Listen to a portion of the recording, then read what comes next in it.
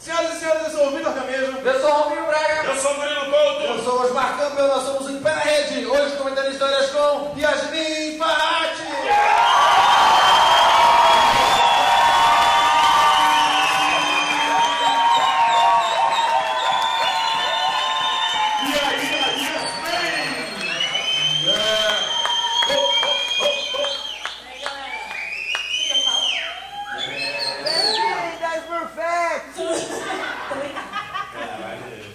Seja muito bem-vinda, Yasmin. Obrigada, menina. Que história você trouxe pra gente hoje? Então, gente, vou contar aqui pra vocês o dia que eu sofri um acidente de carro, muito legal. Que legal mesmo. Se bate a cabeça, o cabelo ficou azul. Sangue de cobra. Bom, pra quem conhece aqui da região, eu sou comediante e também sou veterinária. É por isso que é girafa. Isso. Achei que é pela altura. É uma autobiografia. Meu trabalho é fazer os bichos rir. Mais ou menos, às vezes eu enfio a mão na bunda do cavalo e ele não ri por Caraca. Ele sorri só. Só não... Ele só gosta um pouco. Ele não quer demonstrar muito, né? Ele não chega a gargalhar, ele só fica relaxadão, né? Só dá uma relaxada. Às vezes relaxa, às vezes relaxa. Eu já enfiei a mão no cu de uma vaca. Sério? Sério? Tu pagou depois? Eu nem sou veterinário. Você sabe que isso Ela aqui... só me olhou assim e eu parecia danada, né? Ela só deu um match no Tinder. Ela falou, Lu! Eu falei, sou eu. Chamou o pai, Lu.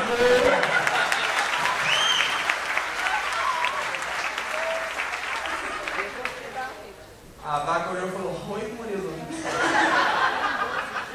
E aí, por conta de ser veterinária, eu fui pra Umuarama fazer mestrado. Foi pra onde? Umuarama, é uma cidadezinha aqui de... Umuarama? Umuarama. Cidadezinha, nossa, com esse nome parece uma metrópole. Umuarama City. Sim, fui fazer um grande mestrado por lá. Boa. E aí o meu marido tinha ficado aqui em Londrina e eu fui. Ótimo. E aí, foi a melhor coisa. Muito longe, pelo menos. Como assim? Quer dizer que teu marido não quis ir para o Umuarama? Pois é, você vê, né, gente? Uma Quanto tempo de metrópole. casamento tinha já? Já há 4 anos. 4 anos, já? Está era pra ficar em casa. É, acho que foi um período de férias para os dois, assim, foi muito bom, interessante. Ótimo. Já E tava aí? fazendo distanciamento social desde essa época já, né? É importante no casamento. Por isso foi bem difícil da pandemia, que ajuda. Esse foi o principal problema da pandemia, realmente, Mais ou no menos. Brasil. E aí ele tava pra cá, eu lá, e eu resolvi vir fazer uma surpresa e vim viajando à Grande noite. ideia. Vim viajando à noite. Dois amigos, que erro terrível. Chegou na casa dele sem avisar. Chegaram e tá com o cavalo. Tô fazendo por você. Eu tô serviço. 9 para 10 médicos não recomendam esse tipo de teste. Ele tava só fazendo uma triagem. E aí eu resolvi vir à noite dirigindo. E eu sou uma ótima motorista, eu só quero deixar isso bem claro. Obrigado. E aí no meio do caminho, um caminhão meio que me fechou. E aí eu Meio? Como é que é meio que fechou? Ele botou só a parte da carne. Foi assim, ó, drift de carne. Ele colocou a metade da frente, aí eu empurrei a metade de trás, na hora que eu vi já tinha capotado. Caraca. Capotou? Capoti. Puta que pariu. Capoti? Capotinho. Isso é linguagem neutra. Eu não quero vender meu carro ou moto. Eu não quero fazer nenhum carnaval. Eu não quero fazer nenhum carnaval. Pra vocês, contamos pra vocês. Capotei, vai. Capotei. Você tá brincando.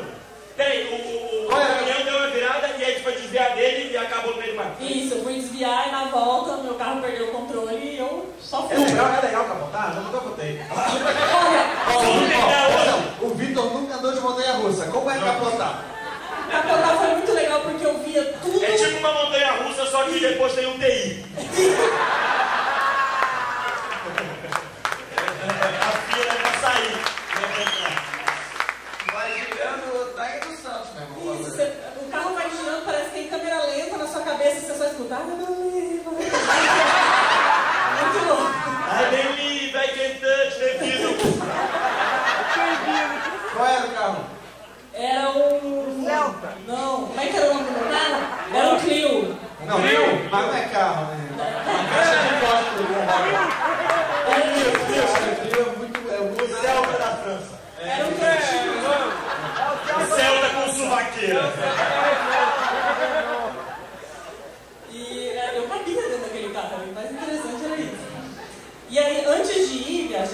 Meu pai gostava muito de uma padaria. E aí vem virar um transformer. Vestiu, caralho, vai do cabelo, pois é, verdade. Assim, de leve, cabia dentro do meu. Ela calçava o Clio, botava num bar. Ela ia de patinete. Patinete, bora! Eita, lá vem o caminhão. Quando ele cansava, eu botava ele nas costas e a gente... O caminhão bateu na Yasmin e capotou, tu acredita? O caminhão... Aí tu ia viajar, e o teu pai...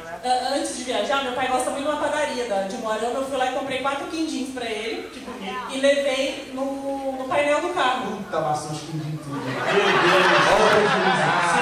Olha, eu sei. Ela presa nas ferragens. Meu Deus, os quindim. Não paguei o segundo quindim. Virou um Cliodim.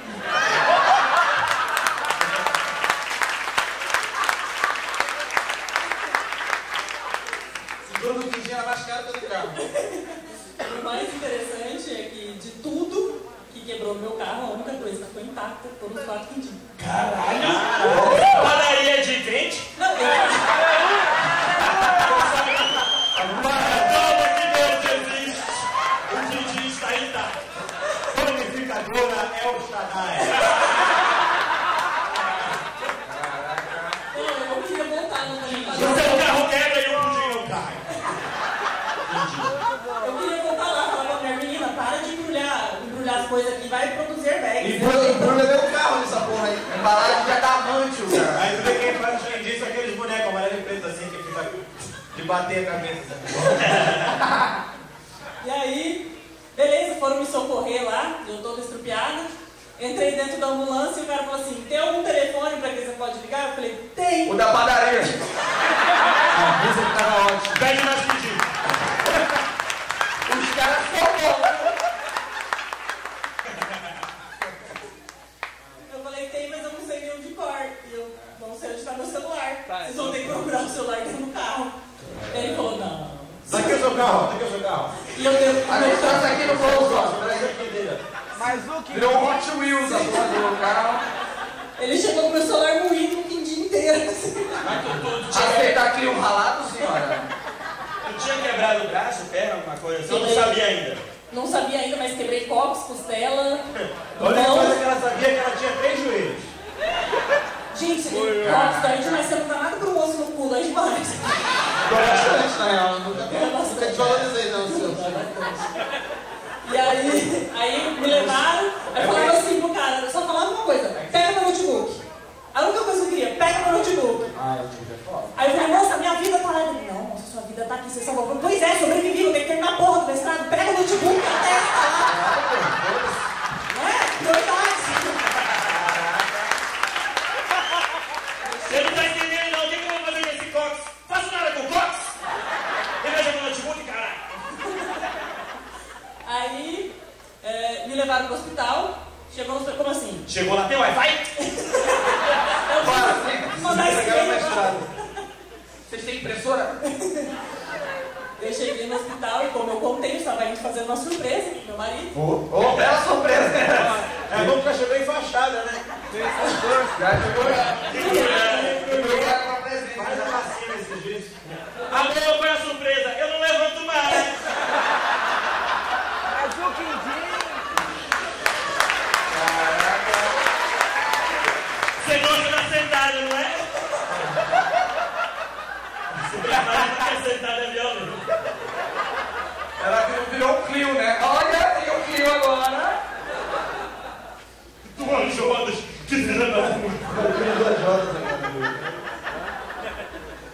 E aí uma coisa que a minha mãe sempre fala, as mulheres aqui devem saber, é sempre que for viajar, coloca uma calcinha, um sutiã bom, que se você sofrer um acidente... Caralho, Nossa, o acidente foi feio, porque na calcinha tem uma freada feiona. não segurou, né? Essa aqui... Essa derrapou, viu? Essa aí já veio lá de trás do drift, já lá da... Caralho, ela tava na estrada, mas pelo jeito veio do barro. Estrada de terra. O caminhão que bateu em você era um caminhão de bosta?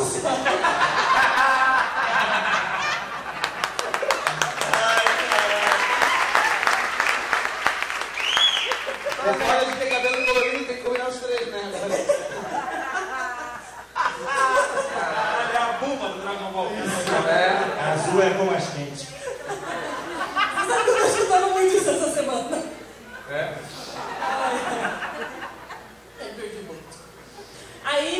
tava com a calcinha isso já combinando e tava com roupinha bonitinha, roupinha nova. Ótimo vestido para morrer.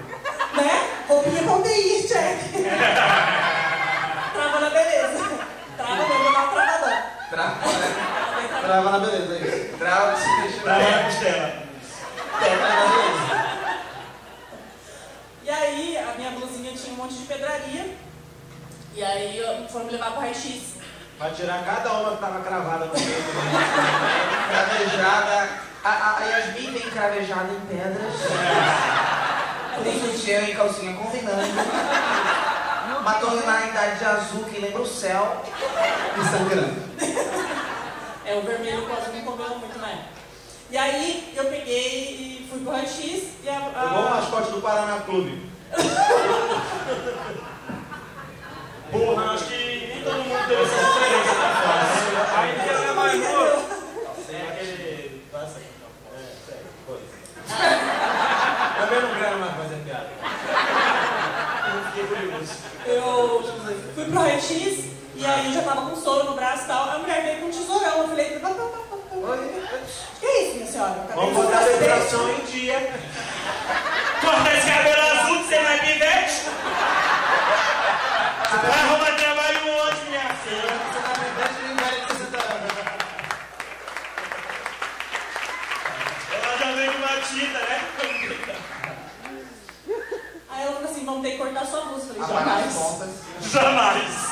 Jamais ela não, moça. Vamos ter que cortar pra tirar, pra fazer o raio-x por causa das pedras aqui em cima, vai atrapalhar. Eu falei, eu tô na segunda parcela da blusa ainda, não vai. Você não corta, não. Essa blusa foi mais cara que o Clio, senhora. Faz o seguinte, pega, corta os dois braços e a gente tira. Eu falei Os pra braços foi de graça. eles estavam em três lá pra me segurar. Eu falei, não, se fizer organizadinho, que todo mundo ajudar, vocês tiram minha blusa numa boa. Não vai cortar. Não cortaram minha blusa, tiraram bonitinho. Caralho. Tirei o raio-x, tudo Eu estrupiado. acho que era detento às vezes, né? Vamos cortar, corta. É mó legal cortar, né? Já faz uma banana depois. Toma guarda de recordação na minha casa. Estilizado. Jamais não tinha pago ainda. Uma mulher que tá pagando uma parcela sabe o preço que é. E aí eu peguei, tirei o raio-x, tava tudo estrupiado, tudo. E aí eles pegaram e falaram assim, olha, a gente ligou pro seu pai, o seu pai tá vindo. Ele perguntou se tem quindim. Ele deu só pegar os quintinhos na real, né? Aí a Yasmin virou e falou, meu pai morreu em 1995. Sério, mano? No hospital, depois de um acidente, fica tranquilo, Yasmin. Seu pai está vindo te buscar. Você sai não, seu pai está vindo te buscar. Você vai para o nosso lar agora. Aí o quindim começa a falar, a vida é doce, não é? Experimenta, vem.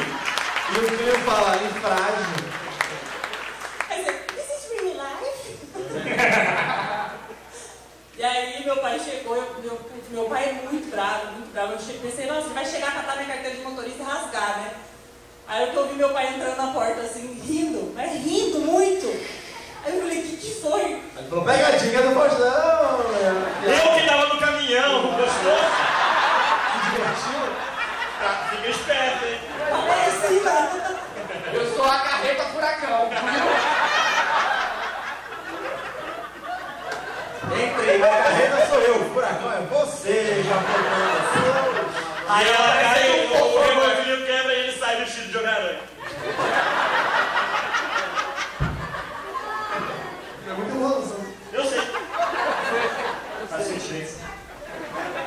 E meu pai chegou rindo muito, porque ele falou que o guincho que levou o carro, meu carro estava destruído. Se você visse o carro, não imaginava como eu tinha saído de dentro. Já comprou o Clio bem destruído, né? Clio já não é. É o Clio bem destruído. É completão. Renault, patrocina a gente. Aí a gente para de falar. Não é que vão patrocinar pra gente falar bem, vou parar de falar mal. Mas manda dinheiro, vai mandar Clio, cara. Nem Twig também não. Twig, é muito ruim esse nome, né? Ninguém quer ter um carro chamado Twig. Twig. Creed? Aí Creed. Creed. Quem tem Twig? É o nome do Renault, né? Ah, Creed é o ano da. não é. Eu entendi. Só piora, né, a comparação. Eu já me perdi no assunto tem um tempo. A Queen já é uma sala, Se perdendo para tudo, né? mascote. E aí seu pai chegou lá? Aí ele rindo porque quando o guincho levou os destroços do meu carro e parou na frente da casa da minha mãe. Diz que minha mãe, ela abriu a sacada e viu o meu carro moído daquele jeito.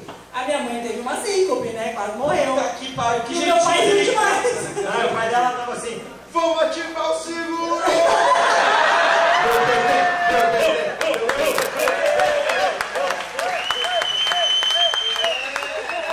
Vai dar pra comprar um Chevrolet agora. Melhor que isso se tivessem roubado. Importante é que tá aqui. Ele tava rindo por causa do leve desespero da minha mãe. Uma pessoa estranha, inclusive. Bem difícil. E aí eu tava com a mão enfaixada assim, porque eu tinha quebrado a cara. Então eu tava assim, eu falava com meu pai assim. Papai, que saudade! Até hoje ela fala, até melhorou, mas ela gosta de falar Mas assim. eu gosto de falar assim, eu falo, não é sequela, desculpa que eu tive. Os cavalos jogando preocupados, já que agora vem assim, moleque, caraca. E aí ele tava contando que o seguro realmente ia pagar tudo, que ia ficar tudo bem. Bem senhor. E aí ele falou assim, nossa, é uma pena que infelizmente pra você conseguir um carro novo, né, te custou umas costelas, um braço e um cu. Aí eu falei, como assim, pai? Ele, não, você não tá sabendo a sua biografia, você quebrou um cu. Eu achei que era custo do hospital. Inclusive, eu trouxe teu cu aqui, ó, você pode... Vou fazer um transplante de cu. Pode dar na bolsa. Uma fratura anal. Você nunca tinha... Vamos ter que engessar seu cu. Ela chegando pros amigos, você assina seu nome? Tem espaço aqui, né? E o cavalo... O espaço assim na frente. Uma prega pra cada, gente. Caralho, eu já vai guardando um cu de recordação de gesso. Isso aqui Só é... aquela preguinha assim, ó. Ela mostrando, chegando em casa, ela visita, ela repara a bagunça. Isso aqui era o meu cu de 2010, ó. Isso aqui é... Eu consigo fazer a cara do meu cu até hoje. Foi onde nasceu o meme. E o meu pai é meio sarrista, né? E o cu doido, o cu todo torto, agora ela cai igual um chito de requeijão, aquele estrelzinho assim. E ele passa um parafuso, né? É o sorvete do McDonald's. Tá começando a ficar mais... Perguntando como é que perdeu meu cu, é um caminhoneiro sendo assim. Todo mundo já viajando. Caraca. Então, como você quebrou um cu? O caminhoneiro me fechou. O caminhoneiro veio com tudo.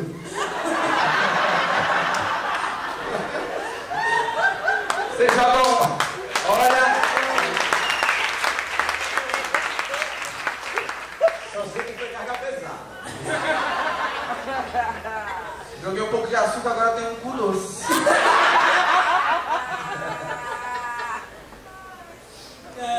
Eu sei, enfim, chegou, eu precisei ficar internado porque ia fazer uma cirurgia na minha mão. Chegou no outro dia de manhã, não queriam fazer a cirurgia na minha mão. Aí eu falei, gente, vocês precisam se decidir se vai ou não vai fazer esse raio dessa cirurgia. Aí o médico falou, não, ó, é uma cirurgia complicada, eu vou botar pino, parafuso, não sei o quê. Você tem que escolher se você quer perder 3 milímetros de distância de um dedo e outro ou fazer uma cirurgia, botar prego e parafuso. Eu falei, que diferença que vai fazer 3 milímetros aqui entre um dedo e outro? Ele é para sua profissão. Eu falei, tá bom, porque acho que a vaca vai sentir, né? Tem 3 milímetros no dedo. A vaca chamando ela para discutir a relação. As coisas que eu sentia antes, que mudou. A gente não se dava do prazer que a gente se dava antigamente.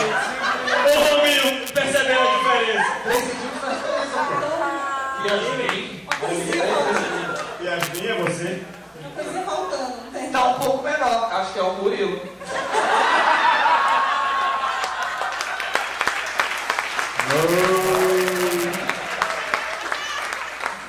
Engraçado que o Murilo perdeu bem mais do que 3 milímetros.